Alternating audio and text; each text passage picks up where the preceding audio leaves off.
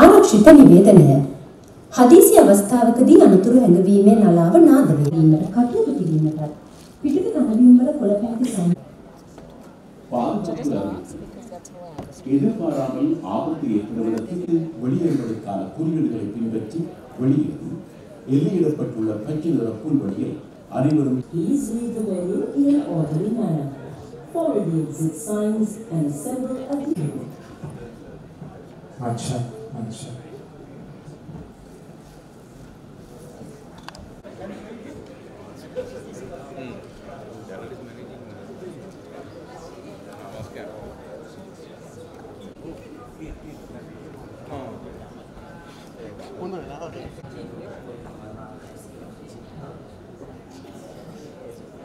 We all know, literal bang with guns going off in the face of elephants, and our work is cut off with all the recent conversations on leopards and the challenges we've been having. So if we thought that we get some breathing space this year, it certainly doesn't look like it. So things don't look easier, don't look like they're getting better, but it will just mean that we'll have to fight much harder as we go along. Thanks to all those sponsor partners who got the show going. That was Classic, Jetwing, Wilpattu Safari Camp and Wild Coast Yala. They've been our travel and accommodation partners for Sahil's visit here, and so we are fortunate to have them. As usual, we have our constant corporate sponsors, NTB, who support us on the lectures and the walks, and Varna and all of that. And Classic, I know, is also having some special discounts and things on the safaris. You saw some lovely images earlier, so I think Rajiv and team have some information outside there. You can grab someone or you can check out the brochure, and you might find it interesting, right? CJ and the Sarva team who do our usual comms, thanks to them. And of course, we'll enjoy some Dilma tea later on in the day, right? Series of corporate partners.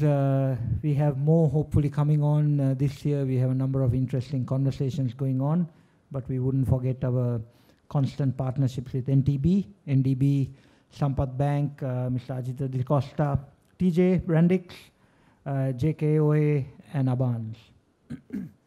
So, from a merchandising point of view, we still need your money. So we have lots of stuff out there, the tiles, Loris magazines, t-shirts and things like that. Every meeting we have quite a few people who pick up some of this, but please help us out by picking up more so that we can use that money back into conservation, right? Number of people have been asking what's coming up. So just to tell you again, like I've been sharing before, the intensity of the number of activities going on is much higher. I'm just back from a lovely trip to Mana. There's a number of people in the audience who were on that trip, and we had a wonderful time. But we have more happening. There's a cat chat for those of you who are interested in cat research and things like that. That's happening on the 18th at 3:30 by invitation to a number of people who are in that community. That's at the head office. 19th at 5 o'clock we are up in Kandy. Rukshan, who's here, is doing a lecture on leopard behavior, and that's happening with the British Council. So please talk to your friends and family and people who are in that vicinity, because this is yet another commitment we've been having and making, that we will get out conservation messages and workshops and things all over the country. And we're starting off with a repeat session in Kandy, which is going to be quite interesting. The following week, Marine, as you know, we've got going with the Marine subcommittee and driven by Graham and a small team, very active. And Rex is again at the head office. We have usually about 20 to 25 people that we take, and that's going to be on part of the Marine chat that we're having at head office next week, 25th, right? Couple of you asking us what's happening with the field trip agenda. You may have seen some slides, but the shorter term dates, Feb 8th and 9th, Singharaja, right? Now again, I don't need to remind you, our field trips get booked up pretty fast, and we don't take too many people. So please make sure you're registering if you're interested in that. We're doing a second trip in Feb.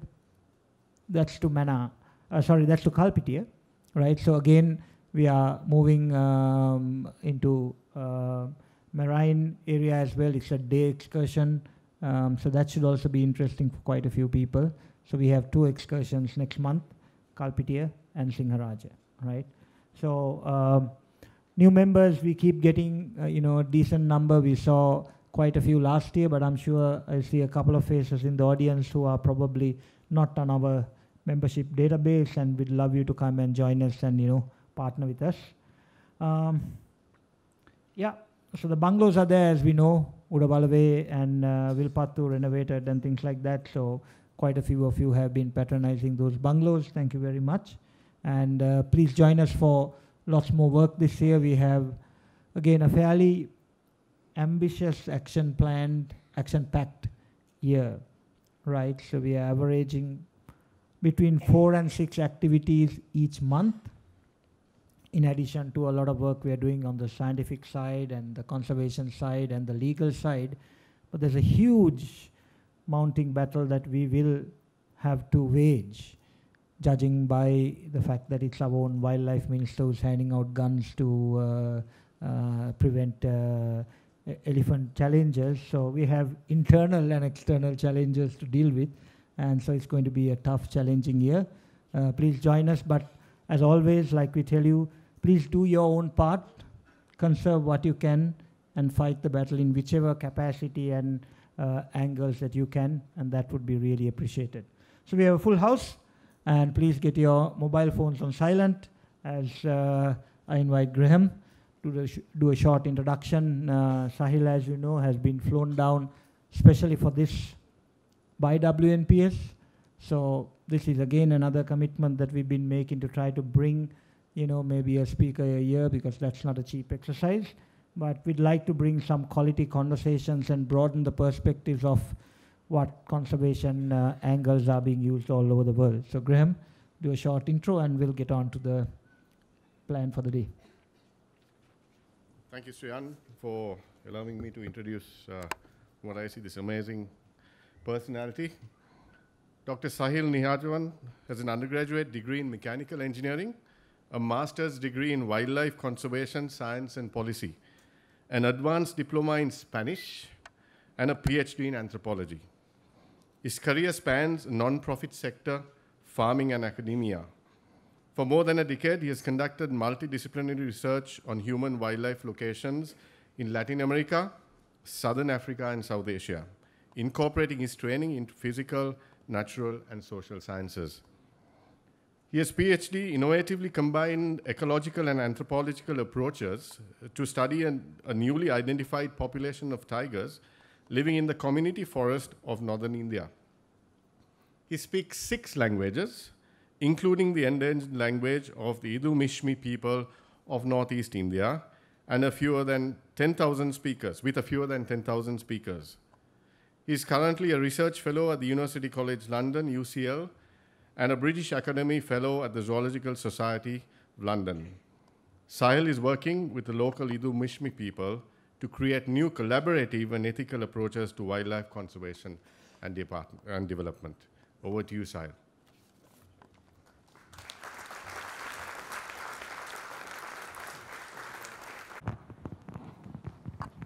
Thank you so much, WNPS, for having me. It's really an honor to be here and to share my work with a room full of people in a country that that I usually don't spend much time in. This is actually my first time in Sri Lanka. So I'm really grateful to be here. I'm going to tell you a story, and it's a story that revealed itself to me over the years, piece by piece. It's a story of tigers and shamans and priests and spirits and politics and development. Like any good story, it has its heroes and its villains. But more importantly for me, I think it's an incredible story because it taught me how to look at wildlife conservation differently. And my hope today is that there will be a message for everybody in this room in the story, not just about wildlife conservation, but how to understand different relations between people and nature. Is everything fine? Yeah? Okay, cool. Right, I'm going to jump right in. Well, I want to start by introducing Sipamelo, the man on the screen. Sipamelo is an Idu Mishmi from Dibang Valley region of northeastern part of India. I call him Naba Sipa, lovingly. Naba means father in Idu language. Naba Sipa is a shaman. There's about 40 shamans left in the Idu Mishmi community, so he's quite rare. A shaman is similar to the Hindu priest or the Buddhist monks, but still quite different because not only because they have to speak between the world of the people, so the human world, and the world of the spirits, and the world of the animals. But what makes Naba Sipa really, really special is that he's also a tiger. Idus believe that shamans, some of them, not all, are shape-shifting tigers. His power comes from the tiger, and he uses that power to protect his people from the very powerful and bad spirits that haunt the mountains of Dibang Valley. Now, it's stories like these that has kept me in Dibang Valley. But it wasn't him that took me to Dibang Valley. What took me there was this, the tiger. Okay. Most of you probably know the state of the tigers in the wild, but I'm going to still quickly go over it.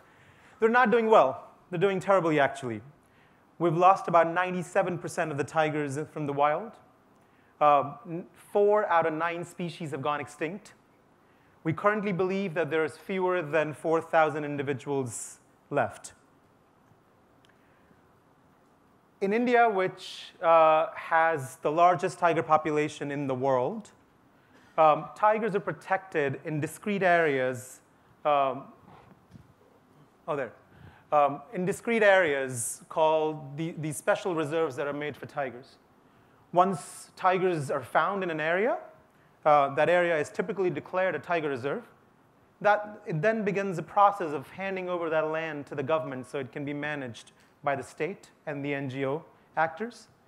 Any humans that live on that land are then removed, and their participation is curtailed. Now, this method, which is called exclusionary conservation, has produced fantastic results for tigers in some areas. In the south here, in the center here, and some parts of the north there, tiger numbers have doubled. They have come back. But it hasn't been a rosy story overall. In 2006, and then again in 2009, 2 very high-profile tiger reserves in the country entirely lost its tigers. Right under the nose of the authorities, the tigers were poached clean of the reserves. A lot of other reserves also lost a considerable population of tigers. In this region, the northeastern part of the country, the tigers in the reserves are fairly rare, and there's a lot of tiger reserves that do not have tigers currently. So when I arrived in the Northeast in about 2011, the tigers were not doing well. At that time, we thought there were fewer than 3,000 individuals in the wild. But the Northeast is quite different. I'd never been there before. It's different from the rest of the country. The rest of the country, the green stuff that you see, the forest, is owned primarily by the forest department or some department of the government of India. In the Northeast, which is inhabited by hundreds and hundreds of different ethnic communities, the forest belongs to the communities. And so I was sent there by the NGO I used to work for in New York at that time to look for tigers in what seemed green on the map, but we had no information on their whereabouts. We didn't know what really lived in these forests. So that's how I got to the Northeast. My area was the state of Arunachal Pradesh, and I was sent to Dibang Valley, which at that point I did not know anything about. I was sent to the foothills to look for tigers. And I did surveys. I spoke to people. Every time I spoke to the elders in the community there, They told me I was wasting my time, that I will not find any tigers in the plains, as researchers had told me that I should. They told me that if I had to find tigers, I should go up on the tallest mountains and look for tigers there, because in their culture, that's where the tiger lives, because it was sent to live there. I didn't really quite understand or believe a lot of those stories. I used to work for a fairly large conservation NGO, and I'd gone to school to study wildlife conservation. I knew that tigers were a conservation-dependent species that lived in areas, especially if there were lots of tigers, in areas that were protected by governments and NGOs, such as the one that I worked for. The entire area of Dibang Valley was not a tiger reserve. There were no park guards. It was about 400 kilometers as the crow flies from this area, Kaziranga, which was the nearest tiger population, a tiger reserve. So I didn't really pay too much heed to the stories that the elders were telling me. But it did take seat in my head. So a year later, in 2012, I returned. And I asked some of the friends that I'd made here to take me to these places where they were claiming there were tigers in the mountains. And lo and behold, found tiger signs wherever they took me. We found tiger signs in the valleys at 1,800 meters, 2,000 meters. We found tiger signs at the tops of the mountains at 3,000 meters. They were everywhere, the signs were. And so were the stories of tigers everywhere. I was really shocked. I didn't understand why tigers would be there. Like I said, it was the turn of the decade. Tigers were doing really badly, even in areas that were protected by the government. And here I was finding signs of tigers where they shouldn't really be. Dibang Valley, just to the north of Dibang Valley, is Tibet, where most of the tigers end up dead. The tiger populations had plummeted because of the rising trade in illegal parts for the traditional Chinese medicine. So it made no sense. And the question I asked out loud is, why are these tigers here? Who's keeping them there? Someone should be protecting these tigers if they're there, because they must be protected. That's what I knew. And that sort of became the question that I sought out to answer. I started a PhD program. There were more and more indications that the tigers there were connected to the stories I was hearing from the people. So I decided to do a PhD in anthropology, which is the study of human culture, and basically humanity. And I went back to spend 2 years in the Dibang Valley. I wanted to find out what allowed tigers to exist there in those unique situations. This was a unique habitat. I didn't see any of the normal prey species that tigers depended on. There was no spotted deer. There was no somber deer. People told of species that were goat-like. I had never heard of them. And so it seemed like a puzzle that I really wanted to unravel. The 2 years that I spent in Dibang Valley, I was told by my anthropology supervisors that anthropologists don't do interviews. We learn by living with people. You learn like a child does, by copying people, by learning from them. So then I began learning from the Idu. I started to learn the language, which was really challenging, if I'm being honest. It's a Tibetan-Burman language. I don't speak any Tibetan-Burman languages. It's an oral language only, spoken by about 9,000 people. It's never been written down. It's very tonal. I struggle a lot with tones. And so while I was learning about the Idu culture and the Idu language, I was also learning about the tigers. But let me introduce you to Dibang Valley first. I really think it's a magical place. It begins in the south with tropical, lush mountains. The forest is green, the greenest I've ever seen. The mountains are fully encased in cloud forest and tropical rainforest, the northernmost tropical rainforest in the world. As you go up the mountain and so also up the valley towards the Tibetan border, it changes drastically. It starts to open up. There's alpine grasslands.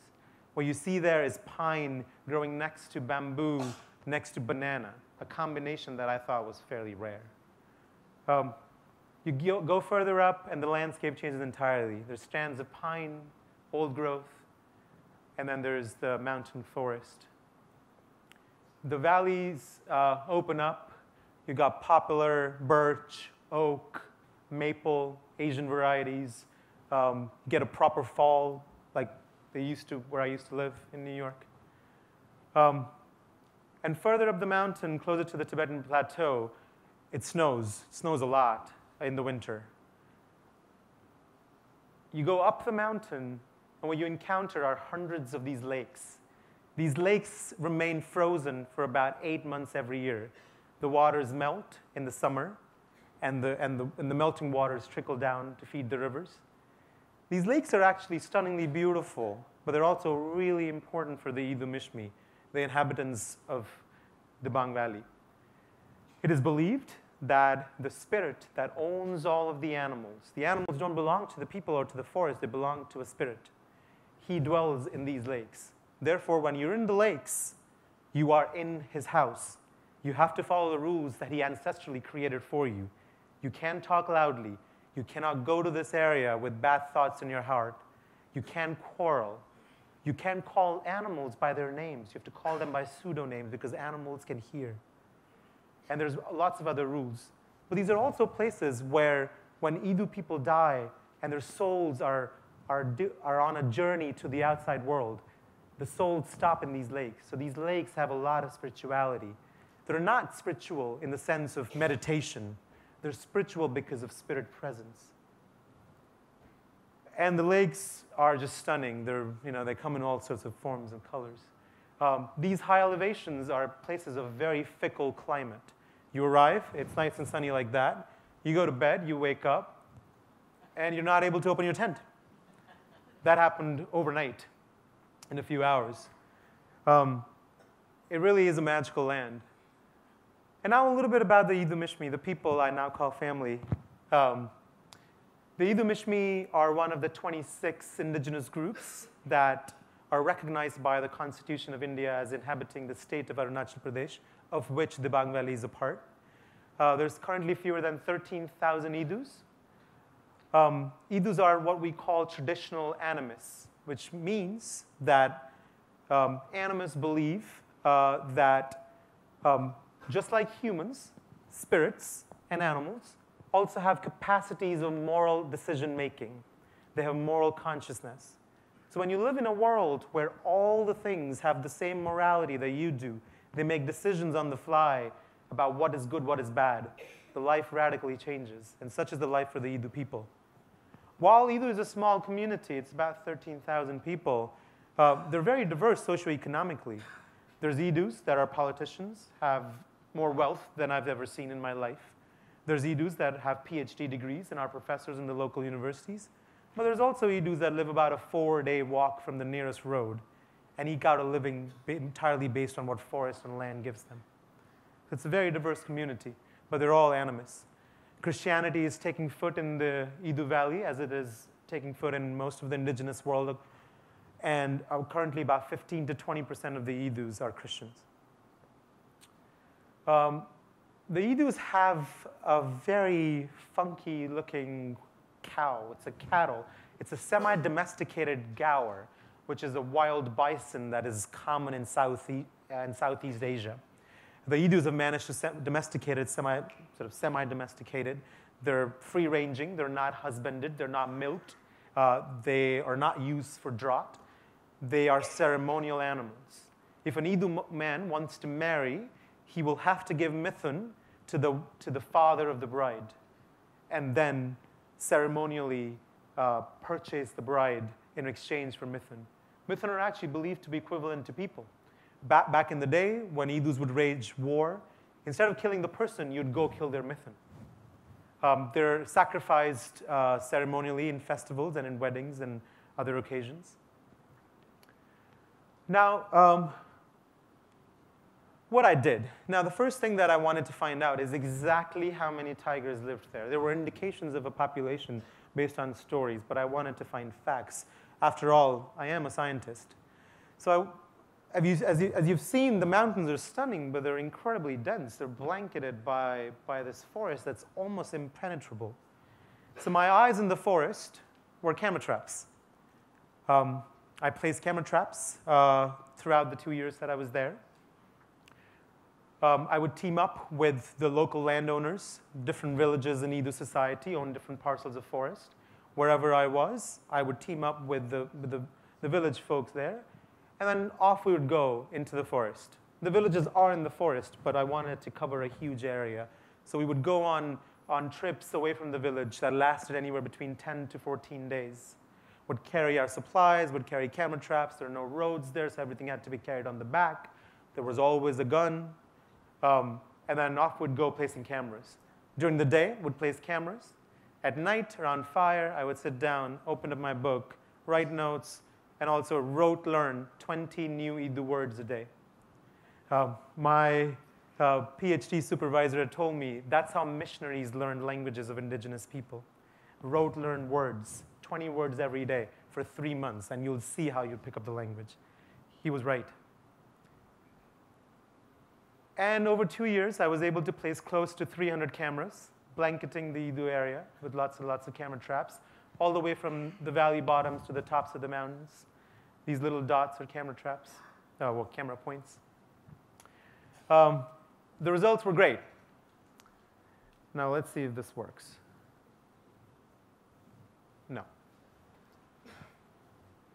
I found evidence of 12 unique tigers in an area of about 500 square kilometers. They seemed to be quite abundant. We would see pug marks wherever we went. There was this one valley in which you'd see tiger pug marks, you'd go in that direction, and in the evening when you'd come back, on your footprints would be new tiger pug marks.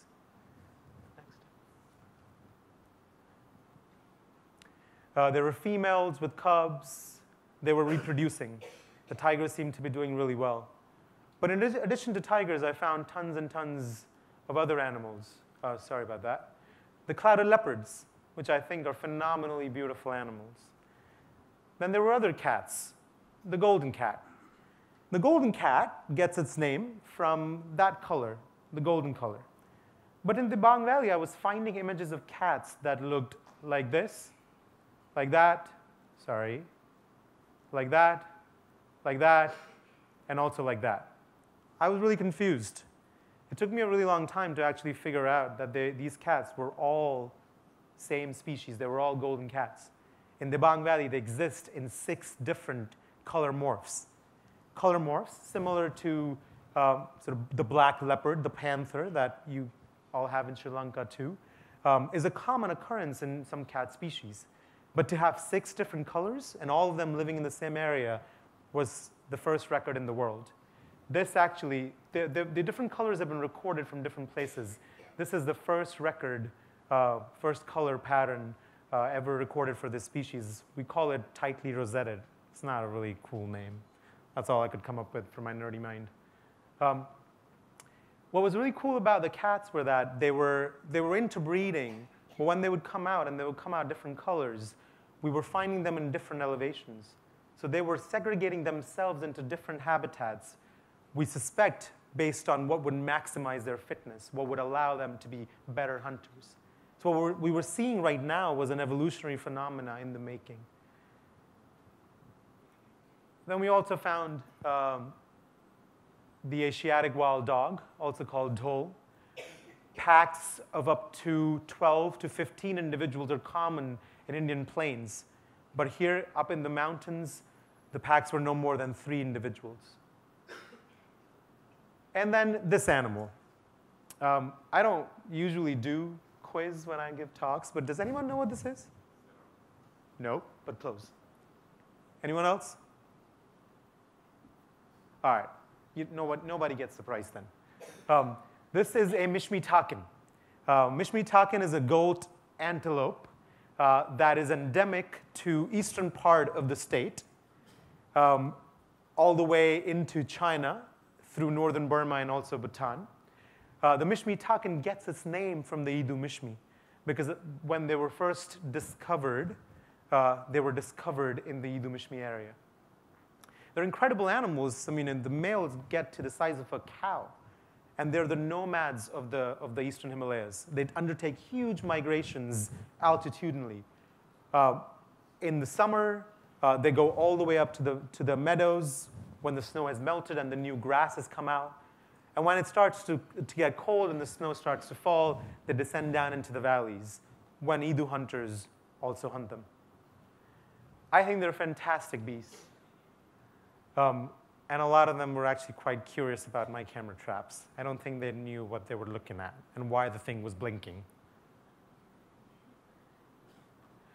We've seen herds that were up to 80 individuals strong.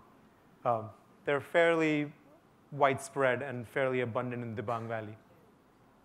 Those are youngsters just putting out horns. The older females and males have their horns curved. But these are the animals that local people would tell me tigers follow up and down the mountains. They are their biggest prey. We also found 2 species of macaques, the Arunachal macaque and the Assamese macaque. The Arunachal macaque is a really specialized animal that's found only in the northern parts of the state. And then the red panda. As the images were coming in, I was realizing what this place was. The tigers there shared the same mountains as red pandas, and none of the other species that we knew that depended on in other parts of the country. Sorry, I think I'm not pressing it right. There was also a huge amount of bird diversity in the area. In the Mishmi Hills, the eastern part of the state, there have been records of close to 600 species of birds, and also a very high level of endemism in terms of birds. These are not endemic birds, but they're beautiful and interesting nonetheless. This is, on the left is the Temix tragopan, and down here is the Himalayan monal. What I was finding in terms of tigers, the animals that I went there to look for, was that, sorry, I should back up and tell you that the northern part of Dibang Valley, so Dibang Valley overall is about 1/4 of the size of Sri Lanka, or 15 times the size of Yala National Park. It is very, very big. The northern part of the Dibang Valley, about 1/4 of the area, has been declared a wildlife sanctuary. That area itself is about 4.5 times larger than Yala National Park, but has 4 park guards. So by all means, it is a paper park. There is no enforcement on the ground. Yet, I wanted to look at whether things were different in that wildlife sanctuary. What I found actually was that the forest that was held by the Idu community had 5 times as many tigers as the wildlife sanctuary. And I'll come to this later on in my talk, why that is important.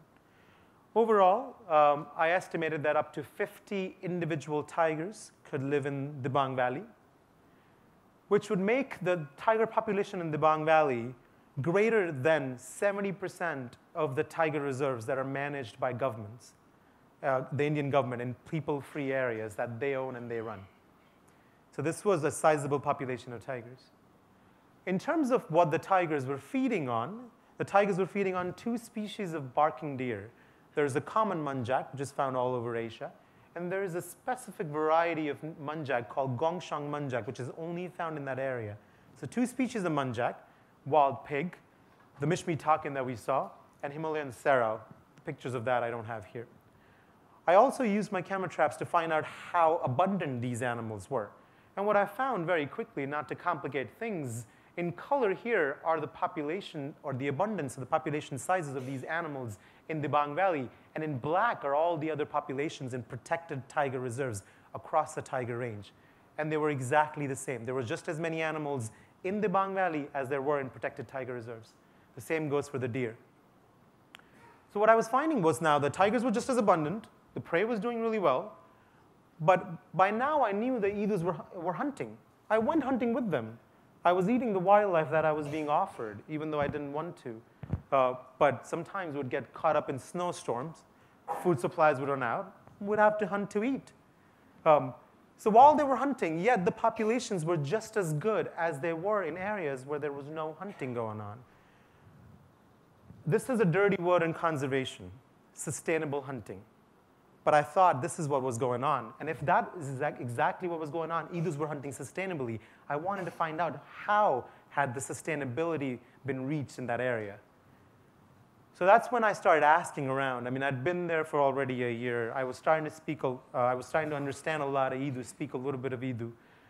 And what was common to me there about the Idu culture is one phenomena that permeated all aspects of Idu life. And loosely, these were restrictions. There was lots and lots of restrictions on, you can't do this, you can't do that, you can't do that, no matter whatever aspect of life there was. The Idu people call this collective phenomena of restrictions the Idu Ena. Now, what is the Idu Ena? Whenever there is a social event of significance, such as funerals, childbirth, marriages, war, not now, back in the day, farming, any activity where the shaman is present, any festivals, when you go on a hunt, anything that you do comes with these restrictions. And that is what the Idu call the Ena. There's a very unique connection between these activities and the forest. The common thing is that in all of these activities, the restriction is on eating wild meat. And when you go hunting and you've got an animal and you eat that wild meat, you can't do any of these social activities. So the whole culture is about drawing the separation between what is social and what is natural. Yet, by putting them together in contradiction to each other, you integrate them more than you would think. And so every aspect of Idu existence, from the birth of an Idu person to the death, and everything in between, from marriage to farming to livelihoods, all of them reminded them on what they cannot do in the forest, and the restrictions, the Ena. Everybody told me that we've got animals here, and all of these animals that you're finding, and not in the valley next door, and not in Namdapha Tiger Reserve, in the state of Arunachal Pradesh, because of Idu Ena. Being a scientist, I wanted to find out whether they were true. So I conducted a massive survey in which I think I'm jumping ahead. So I'm gonna talk about what's on the slide. But coming back to the Ena and how it sort of permeates every aspect of Idu life. The Ena applies differently to different people, and also when you're out hunting, it applies differently to different animals. Not all animals are made equal. To these animals, which is the cats, the big cats, the tigers, the clouded leopard, and the hula gibbon, the eastern hula gibbon, which is also an endemic species to this part of the country, the Ena applies very strictly. You cannot kill these animals. Why? Because these animals are people. They're human kin. They were born with the Idu people. So the Ena is very strict. You don't kill who you are. You don't kill your own blood. You don't kill your brothers. And this is why I think the connection with the tiger is so strong, and sort of the crux of my research is this kinship, this bond of brotherhood. Every Idu person, ever since they're little, knows the story without failure, the story of the Idu and tiger brotherhood. And the story goes like this. The ancestral couple, before any Idus, any people were created, the ancestral couple gave birth to their first child. The child came out of the mom's womb, but it had stripes, and it didn't look anything like the mother. The mother was horrified. The child suddenly leapt out of the window of the house and went off into the forest. The parents were really worried what had happened, what she had just given birth to. They conceived again and had another child. The second child was a man, the first Idu man, from whom all Idus descend. They had a third child, and the third child was the hula gibbon. Also looked a little bit like the man, but not quite, and went off into the forest. Now, when the Idu man grew old, he went into the jungle for his first ever hunt. He had grown up with his mom telling him that you actually have a brother. We don't talk to him anymore. He lives out in the forest. If you see him, say hello. He went off in the forest, and he ran into his brother tiger. The tiger had also heard that he had had a human brother. They instantly got to know each other, and they went off hunting together. They got a deer, and when the deer was on the forest floor, the Idu brothers tried to light fire. The tiger said, "Why are you lighting the fire? We eat our meat just like that. Look at my teeth. This is my machete. And my stomach has the fire, and the blood will extinguish the blood, that fire. We don't need any of this." The brother was horrified. He ran back to his house, told his parents that the tiger was actually really voracious, and he could kill us. He then plotted to kill the tiger. The tiger died. The creator was so aggrieved at the act of a brother killing another brother that he unleashed all of the diseases that haunt the Idus till the day. The diseases like leprosy and epilepsy that attack your form, who you are. The creator rebirthed the tiger and ordered it to go live high up on the top of the mountains. That's where the tiger still lives to the day. The brother, on the other hand, started to establish villages in the valleys. But the tiger does descend into the valleys, and that's where tense confrontations between the two still happen. But this is the story of the tiger brotherhood that every Idu will tell you, and that is why you don't kill tigers.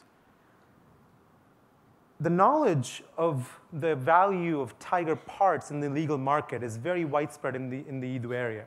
Everybody knows. They get approached by Nepali traders, by Muslim traders from different parts of the country, because now the news of tigers locally was always around. But Idus don't kill tigers, because killing a tiger will invoke this ancestral curse that stays for generation. The revenge of the tiger is still a reality for most of the Idus. Now, coming back to the hyena, it applies differently to the big cats and the gibbon. You don't kill any of those. It applies differently to all of these animals, the large tiger prey. You can hunt them, Idus hunt them, but you hunt them under certain restrictions. After a hunter has bagged one of these things and he brings it back to the village, he cannot do the following things for 5 days.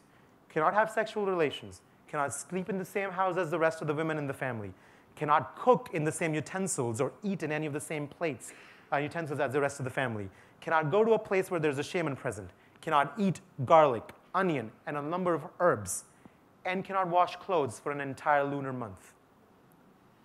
Idu women do not eat meat of any large animals at all, since the moment they become women from girls.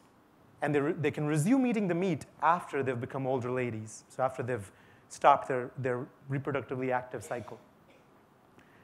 And so these are the second tier of hyena. You can hunt them, but under all these restrictions. And then there's a third tier. Whenever a shaman comes to your house, he'll announce a taboo that is temporal, that lasts anywhere between 10 months to a few hours, depending upon how serious the issue is that the shaman has come to solve. So there's these different gradients of taboos. Like I said, it permeates all aspects of Idu life. And this is what I wanted to know. When people were telling me that the hyena was actually responsible for the wildlife there, I wanted to interrogate that. So I designed a survey. I went to 100 houses every month for 9 months, and I asked them if they had followed any taboos, any hyena, and why they had done that, and whether they had eaten any wild meat. What I found was that during taboo periods, the meat consumption dropped by almost 90%. So the things that people were telling me actually bore out scientifically. These animals were there because people were not hunting them because of the taboos. Now, the Idus don't like the taboos. They're always complaining. They always want to be like me, like us. They're like, oh, you guys from the north of the country and other parts of the country, you're free to do whatever. You can sleep with your women after you have meat. And their neighbors did the same. So they don't like the taboos, but you can't do anything. You have to follow them because that's what the world is. That's what the rules have been ever since the first Idus walked the planet. Now, the women in all of this actually played a really curious and a very important role.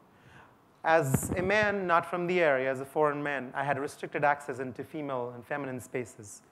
I lived with the local family. I had my host sister-in-law and my host mother.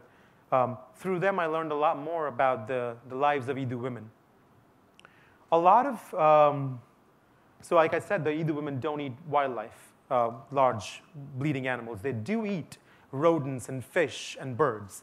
And their husbands and their brothers and their fathers take great pains to go out into the forest and provide a constant supply of these smaller animals for them. The reason why Idu women do not eat, the reason that I was told they do not eat wild meat is because the spirit gets mad if you do that and you get all these diseases. You can't have childbirth. Idu women are seen as weaker, just like children are seen as weaker. They need to be protected from the spirits that are really powerful. Therefore, If you stop giving them meat, they will be protected. But while this culture sees Idu women as weak, there's actually another reason how this dynamic is changing. Now Idus are modernizing. Back in the day, Idus would live in long houses with many, many, many rooms in sort of a railroad design. Each of those rooms would belong to a different wife. Idus are polygamous people. And each room had its own hearth where you can cook. Now, with modern houses coming in, there's only one kitchen and one hearth. Like I said, the taboo spreads, or the taboo is also on sharing meat utensils. There's a taboo on sharing utensils because it spreads. If I'm tabooed and I eat in the same plates as you, you will be tabooed too. You will also have to do everything that I have to do, all the restrictions. A lot of modern Idu women have jobs, or they have to go into the field. If you have young kids and you can't wash clothes for a month, And so a lot of Idu women don't allow their husbands to eat meat. And a lot of husbands are always complaining. And so while the culture wants to protect the women, so it's ingrained, there's also this dynamic that is changing with the lifestyle change. But there was another reason that actually dawned upon me why this exists after I had read the literature and the writings of other researchers who had studied other indigenous communities in the Amazon in Southeast Asia. The reason why this separation exists between genders and wild meat, and it's fairly common actually throughout a lot of forest-dwelling cultures, is because of blood. The blood of the forest runs in its animals. The blood of the people that engenders life runs in the people, especially in the women. Women give birth to life, they create life. And it's the blood of the forest that is dangerous to the blood of humanity. And women, as the carriers of humanity, as the carriers of the life, have to be protected from that blood. The blood of both of the forest and the people looks the same. And so the mixing of that blood can endanger the blood of the people. And this is sort of in the back the reasons why a lot of indigenous cultures do not have women, especially during reproductively active periods, eating wild meat. And the other character, sorry, I've already said that. I would ask, and a lot of people will tell me that they won't allow their husbands to eat meat and come back to the house. So sometimes the husband had to sleep out on the porch. And the other character that was really important in this whole dynamics maintaining this was the shaman. Nothing in Idu life is a coincidence. Everything happens for a reason. Everything happens because you did something. Everything is a response to something that you did. So if you have neck pain, or your mithun are not having calves, or your hens are dying, or your children are not doing well at school, you'll go to the shaman. The shaman will look into your life and into your past. And almost always, the shaman will draw a connection between what's happening now and what you didn't do or you did wrongly. You didn't follow this taboo. Someone in your family, many generations ago, killed a tiger. And it's a revenge of the tiger in your family. That's why your grandfather died, or your nephew got lost in the forest, or the water and the rivers swallowed up your knees. The shamans keep reminding that it's the law of the nature, the culture, that you have to follow in order to prosper. And all of these laws are connected to not hunting, to keeping the nature in its form. Well, yes, hunting, but hunting in a regulated way. Now, to come back to my question, the question that I wanted to answer, why were there tigers there? And I think a lot of factors came together in this land to have the tigers in that area. Now, we know that tigers need three things to survive. They need protection from direct persecution. They need an abundant supply of large prey. And they also need lots of habitat. And there are different aspects of Idu culture that ensured that these things existed. Idu livelihoods, Idu land is kept in its natural state. Then the taboos, the Idu Ena on tiger prey, had maintained very high densities of wild prey there. And then the Tiger Brotherhood had kept tigers protected from direct persecution. And all of this is protected by a mandate in the Indian Constitution that applies to all the indigenous areas of Northeast India that grant autonomy to local people. If you're not an indigenous person of the area, you can't seek entry into that without a permit. To seek residence into that area, you need a permit and the sponsorship from a local person. that has kept the Idu population, that kept the local population low, primarily low Idu, and the land is owned by the Idu people and it's run according to customary laws. So this is, I think, is a potent example of what sort of different belief systems and indigenous belief systems can do when they're given patronage and protection by the state. Now, I wanted to draw a couple of threads from the story. Something that I think are quite universally applicable. I don't think there are, I mean, Idus only live in the Dibang Valley, so this case may seem quite unique. But I think the lessons that revealed themselves to me as I grew in that area, both as an academic and also as someone who understood this system and understood how this relationship, this forest and its culture worked. And I think these lessons are fairly universally applicable. A lot of people ask me or whether, I tell the story and immediately the story is termed, oh, the story of peaceful coexistence.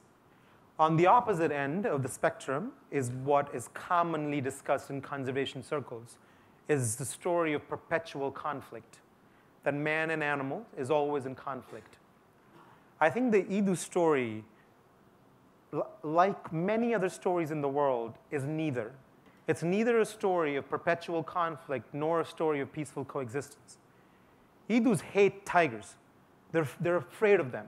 They would wish tigers away if they could. But they can't because the tiger is the brother that has to live in the forest with them. So it's not a peaceful coexistence at all. It's just that they can't kill him. The tigers come into the villages and they kill Mithun, the Mithun that is also a person. And when that happens, there's tense confrontations. You don't know what is happening. The story says that the brother has come down to the village to seek revenge for you because your ancestors killed it. So every time there is cattle depredation, the story is reenacted. And it's because of this story that the story frustrates the Idu, but it also prevents retaliation, which is a leading cause of tiger deaths and predator deaths across the range. So it is a complicated relationship. It's neither peaceful coexistence, not a story of conflict. Typically, they lead separate lives. The tigers are out in the forest, the Idus in their villages, but there's times when episodes of conflict happen. The next thing that I think is a message that is fairly universally applicable, while I'm promoting this message of we need to understand local cultures, local ways of living, local ways of understanding relations with wildlife, I think we also need to make sure that we don't fall into the tendency of romanticizing certain cultures that may have a conservation impact. And the evidence and the proof of that is also in the story of the Idu people and wildlife. While the Idu people have been able to conserve a very threatened population of these tigers, there's another animal, the musk deer, which is also very valuable in international markets that has almost entirely disappeared from the Idu area. Male musk deers have glands in their body, the musk pods, that are very valuable for the traditional Asian medicine. You also get the scent, the musk scent from the glands, and they have huge amounts of demand in Middle East and other parts. Am I running over? Okay. And so the musk deer has been hunted for generations of Idus. The musk deer lives on the tops of the mountains, so the hunts are dangerous. It may snow any time, the ridges are narrow. Also remember, the tops of the mountains is where spirits live, and the spirits are vicious. But they've been important. Back in the day, Idus would sell musk deer in return for salt, in return for metal to make machetes, in return for beads, in return for cloth. The newer generations of Idus, rural Idus in particular, have been selling musk deer to send their kids to school, to buy TVs, to buy motorbikes.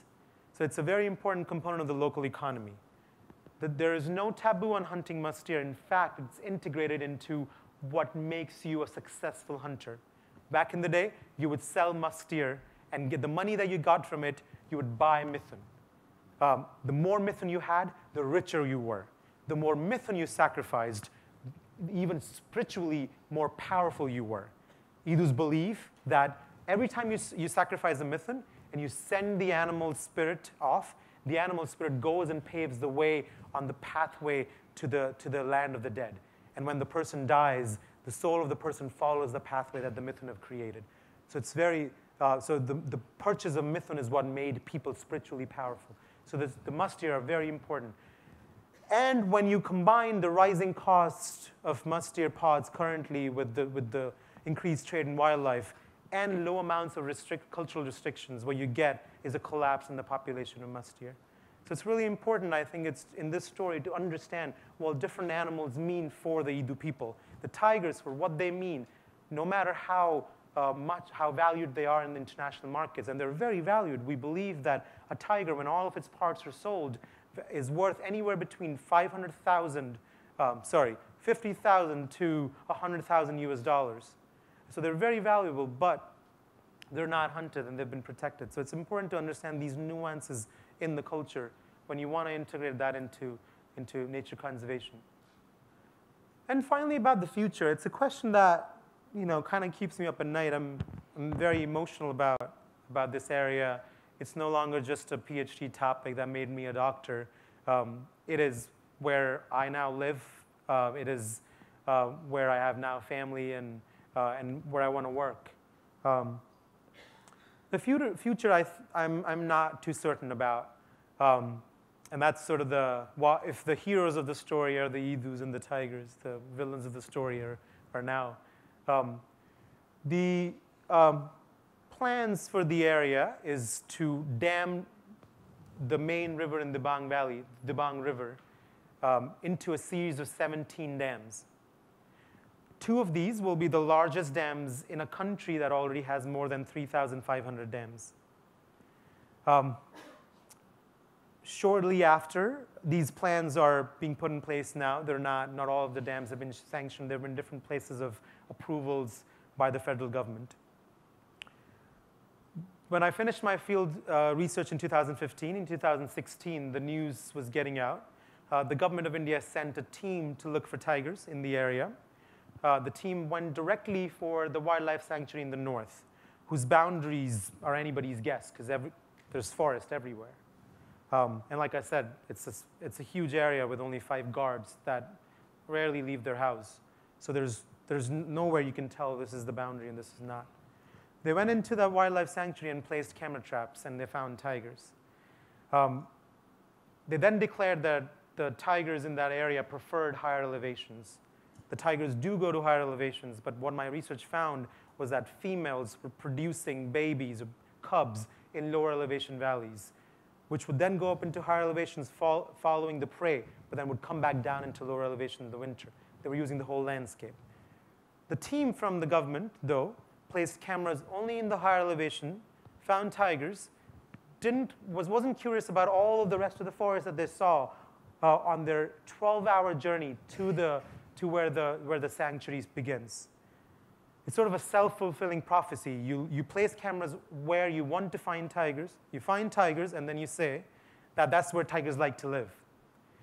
So the narrative that's being weaved now is that the tigers like the higher elevation areas, so therefore the lower elevation valleys can be made into dams. I think this is a dangerous precedence. This has happened in too many places, and a lot of these relationships between people and wildlife, like I said, are not unique to Dibang Valley. There's some unique parts to it, but the relationships that span this spectrum are not unique. In a lot of these areas, a combined forces of conservation directed primarily by scientists who are biologists. No offense to biologists, but I believe conservation is a social project. You can't talk to animals and tell them not to get killed by our bullets or fall into our traps. You have to talk to people. Where most conservationists are trained as biologists, like I thought I would become a conservationist by doing a degree in environmental sciences. So a lot of these plans drawn up by biologists and also plans that are drawn up by developers, these combined forces divide up land where nature and culture sort of interplay into this discrete sort of bits that we understand. We like order. we like to have a place for wildlife and we like to have a place for development. And I think in this area, this is not what should be the case. The system is already working. Why do we want to mess it up? We'll go there, we mess it up, and once it's destabilized, then we blame it on local people. We shouldn't have been there the system was working fine, and it's actually working fine till now, but it's the future that sort of worries me. I'm sorry, I tend to get carried away towards the end of the presentation because it becomes really personal. But yeah, no, that's the story that I wanted to share with you today. Thank you again for having me, and I'll be happy to take any questions now.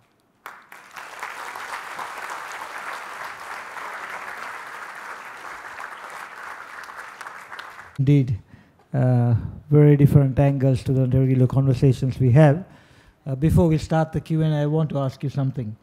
Can you speak a few words in the Hindu language so that we can get a flavor of that dialect, if you don't mind? Sure. Well, I'll say, hello, how are you? Braiba, Nuhanoaiga, Nupranejiga. I actually asked 2 questions. It was, how are you?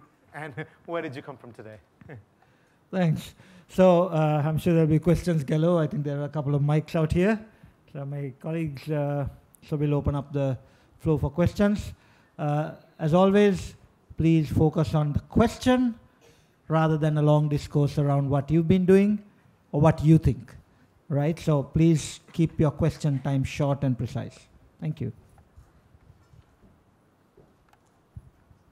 Talk, truly amazing. Can you just speak about the challenges? You touched on it at the end, but can you talk about some of what you're looking at, how to combat some of the dam projects that are coming in the future and some of the other challenges that you're facing, and the people as well? Thank you. I thought that question would come up. It all kind of, I should have answered that during the talk. It's a very obvious question.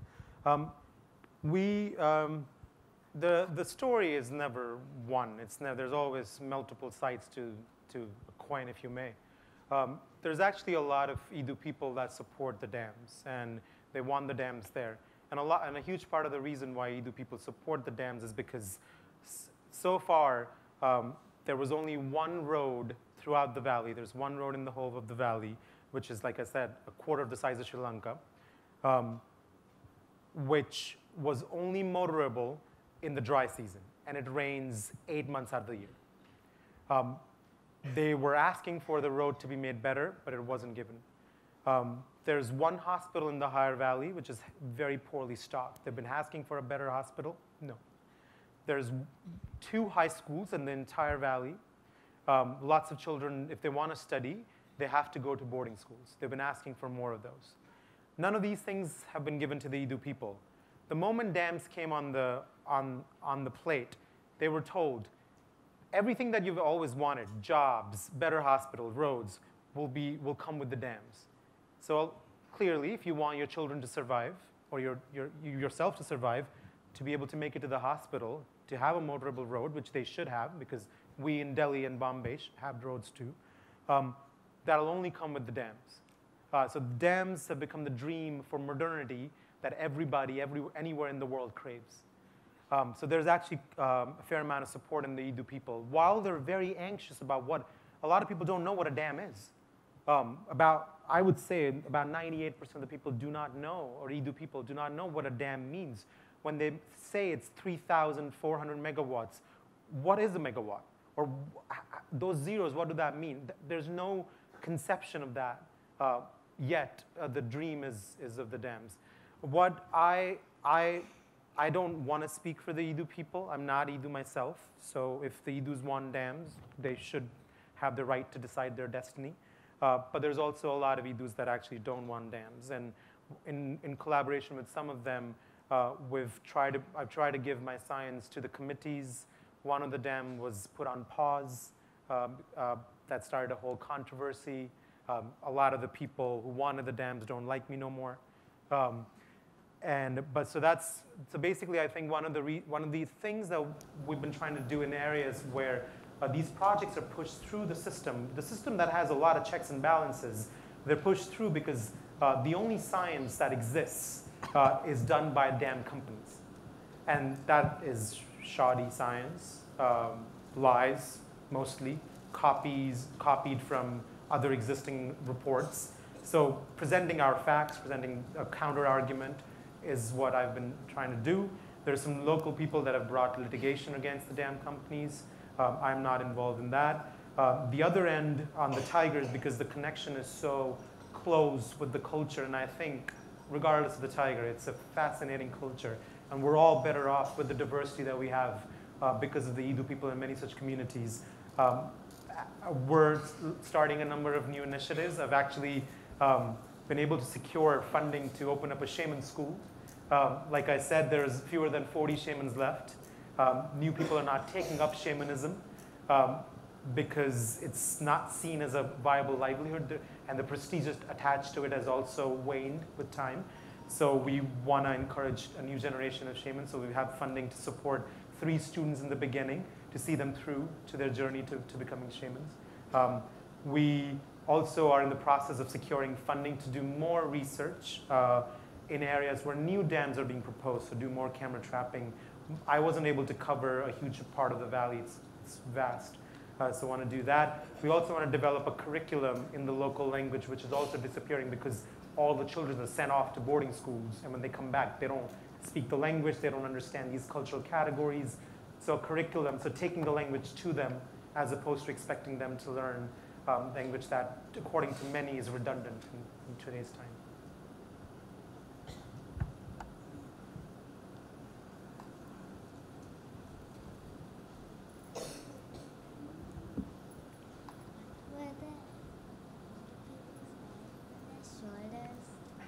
I can't hear you, sorry. The people were wearing something on their shoulders which was made of teeth. Good question, yes. So the question is that one of the persons in the photograph was wearing something on the shoulder which was made of teeth. And yes, it was. It was primarily made of bear canines, but it also had 4 tiger canines. Like I said, shamans are believed to be tigers themselves, and they become tiger by wearing the tiger on their bodies. And it is this, it's called amrala, and the amrala is what gives them the power. Back in the day, when tigers would accidentally get caught in the traps laid for other animals, and upon discovery, a shaman would come and then pacify the spirit of the tiger, and then extract the teeth. These necklaces that are made of the tiger teeth are passed on from one shaman to another. So a lot of them are hundreds and hundreds of years old. And it's what makes the shamans powerful and makes them into tigers.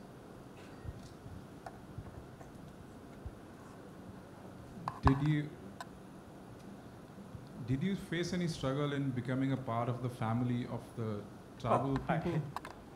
Did you face any struggles in becoming a part of the family of the indigenous people, because you are obviously a foreigner to them? Did you face any resistance from them, or how long did it take you to actually feel home with them? Well, my whole research from the very beginning was conceived with members of the community. So when I initially arrived there, I met, am I still loud? No? Yeah? Okay. I met a local man there called Jibi Pulu. He was an Idu man who had been educated in New Delhi, worked there for a number of months. Obviously was very frustrated with the city that is Delhi. It's very frustrating. And decided to move back. He went back to Dibang Valley and then now runs small-scale ecotourism. I met him the first time I arrived there in 2011. We hit it off, and when I was finding more about the tigers and I wanted to do a study, I asked him if he would be a partner of mine in that study. We grew very close. I now call him Nabajibi, which he's my godfather, and his children are now my sort of god brothers and sisters. We did everything together. He would take me to the villages where I wanted to go, introduce me there, and then leave me there. And then it was up to me to make connections. But so there was, Because of him, because the study was designed, a lot of the places that I selected to go to, we did it together. Some of the questions that I wanted to answer were together. He's on all of my academic publications as a co-author. But the challenge was not so much integrating myself with the people. The people are kind and open-hearted. The challenge was erasing the conceptions that people have of conservationists. Anyone that is related to wildlife belongs to the forest department. And the only thing that the forest department does in a lot of these areas is declare national parks without asking people. They wake up to find out that their ancestral land is now the property of the government. So when they saw me, they thought I was sent by the forest department to survey their lands so more of their land could be declared protected. So it was this suspicion that took a very long time to undo or to remove. And I remember I was already a year, and the fact that I was putting camera traps out in the forest, a technology that people hadn't heard of, didn't help my case. It was very suspicious, the whole activity. These pictures coming out, these cameras. A lot of people would, there was actual community members that later on I found out were spying on me too, to find out who I really was and where I came from. It was not until a year into my stay there, about 9 months into my stay there, that I participated in a festival.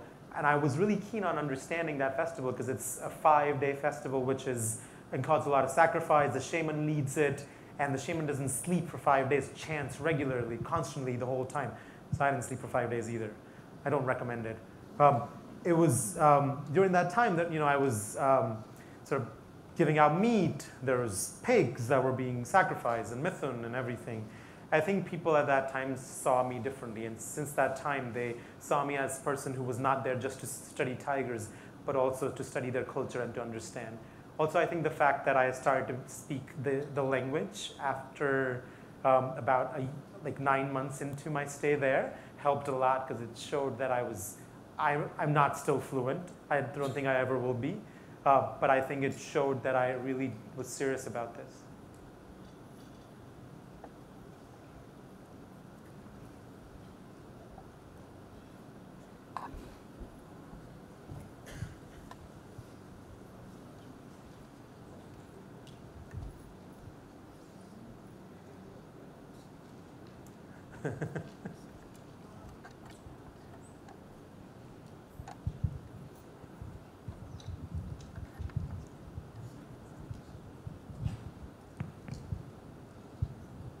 There's a lot of suspense there.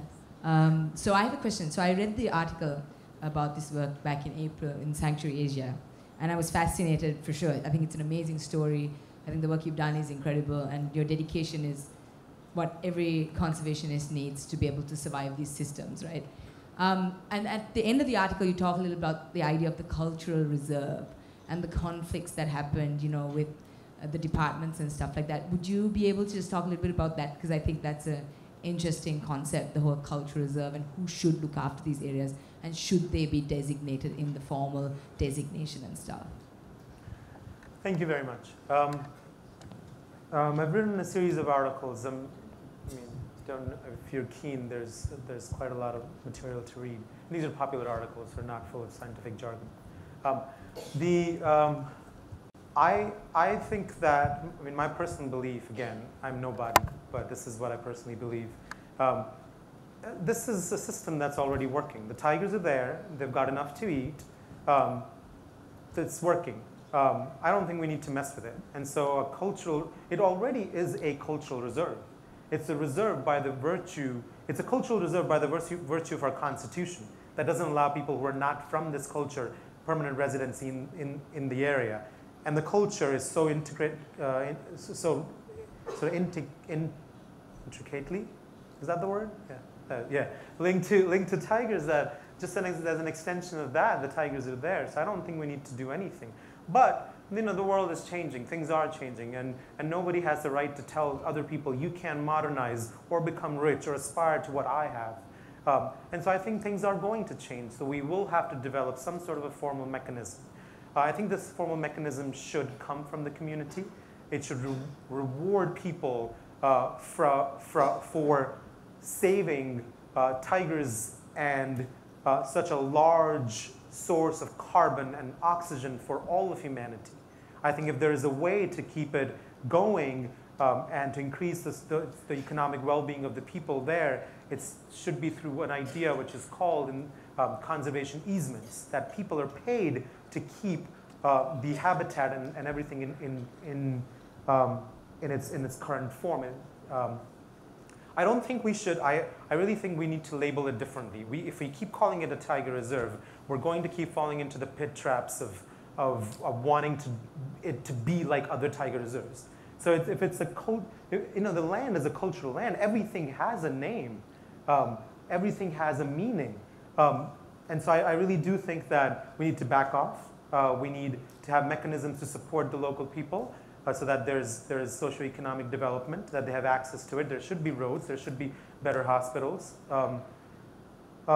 In terms of the Forest Department's involvement, I mean, this is, I think, a constant story throughout the Global South. A lot of the forest departments that we currently have, and again, I have nothing against any of the departments. I think some of the operations are a little bit problematic because a lot of these are carry forwards of a colonial system that was put in place to extract natural resources. And very little has changed, even though we're no longer colonial subjects. And similarly, the thinking is very different. The thinking is of this, if there is a tree or if there's what looks like a forest, it is the property of the state. Even though the constitution in that area says otherwise. I think a lot of these places where tigers have disappeared, there's obviously an element of conflict with the animal. There's a negative interaction. They come into houses, they kill your cows. It's an actual element. You lose. What tiger has come to mean in a lot of areas, also reserves where they were poached out of, is it's a symbol of the state. It's a symbol of the forest department that does not care for you, that says that you can't go into the forest because that is not for the tiger, so you can't cook because the firewood now belongs to the tiger. The antagonism is actually towards the forest department, but it's taken out on the tiger. And my fear for this area is that this relationship, no matter how faulty it is, no matter how much it bounces between conflict and coexistence, right now is a relationship that works. The moment you'll draw a boundary on the ground and say, this is the tiger's and this is yours. And by the way, a third of your land is now just for the tiger. I don't think the tiger will then just be the brother or just be the spirit or just be the shaman. It'll become the face of the state that does not listen to you and takes away from you what you think should be a right.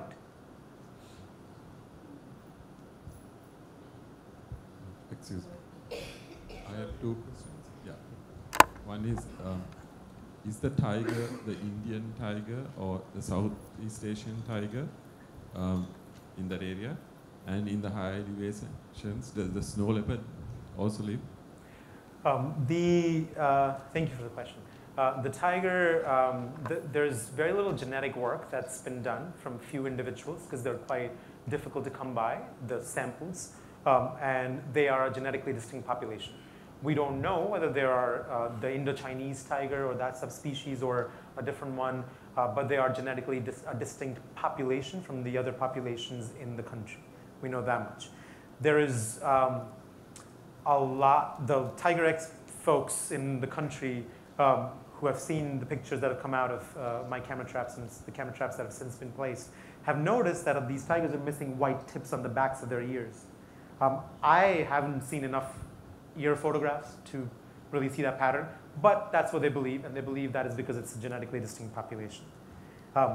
As for the snow leopards, no. I led an expedition exclusively to place cameras for the snow leopard. They don't exist. And I think they don't exist in that area because it's too wet. It is high elevation, but it rains, like I said, about 8 months out of the year. And all of the prey species leave and migrate down into the bottom of the valleys. And they don't have their typical sort of goat species, what snow leopards prey on, the baral, the blue sheep, and the ibex. There's the species of goral, red goral. It's really cute, actually. It's super tiny, but it also migrates down in the elevation. The only animal that stays throughout the year in the high elevation is actually the musk deer.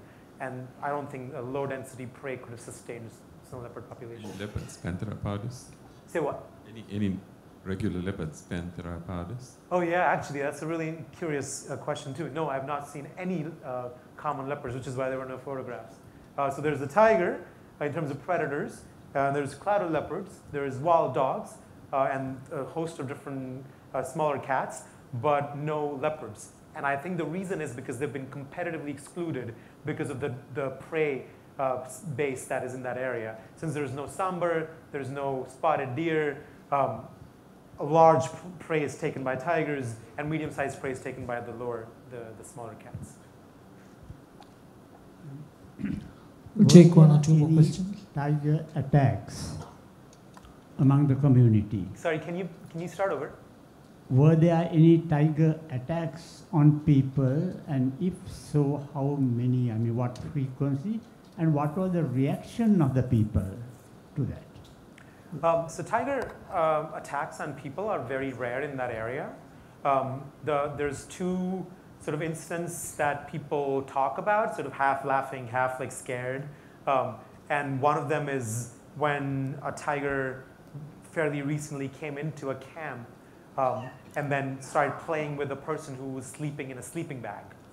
But the person wasn't killed. That is a more recent story, but they talk of a tiger killing someone about 30 years ago. There's confrontations. People come across tigers in the forest when they're out, and because there are no roads, all trips into the tiger territory, which they're everywhere, are on foot, which is why people carry the gun. I don't think there. I don't know a lot of people. The stories of tigers attacking people were very rare. The stories of tigers attacking livestock are everywhere. I mean, everyone has lost a myth to a tiger. And sometimes there's stories of tigers coming into the villages, jumping into the pens of pigs, which are right next to the house, and taking the pigs out. Those stories are there, but not really of tigers attacking people. They do attack people, but spiritually. And was there another question to that? No. Just time for one more question.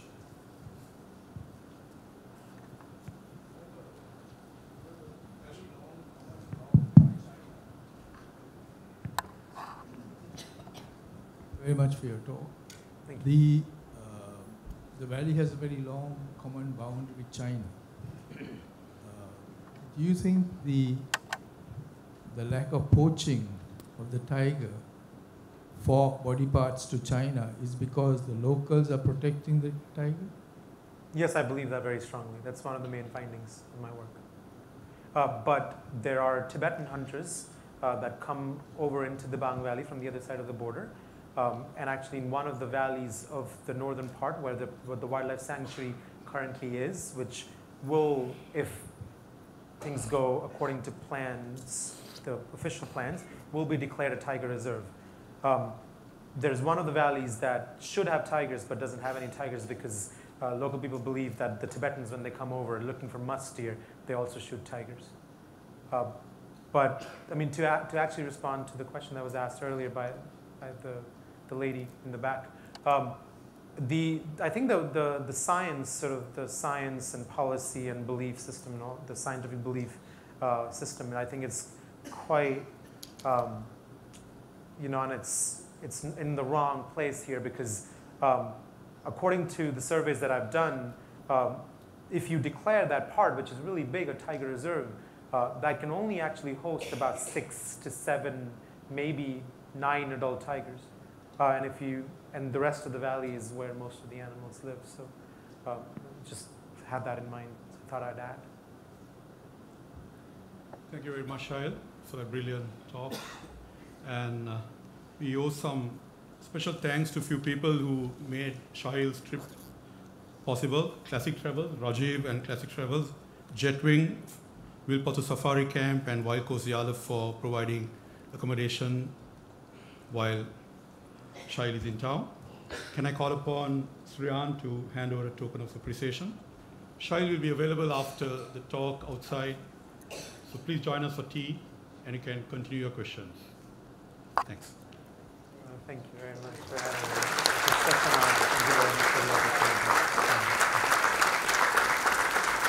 Thank you so much. You know that we've been working there hard to recreate that ecosystem. What you may like to know is that we now have 5 crocodiles in that area. So that's a good thing. It poses its own challenges, but the crocs are back. So there's little steps in progress and exciting. So join us for tea. Sahil is out there. And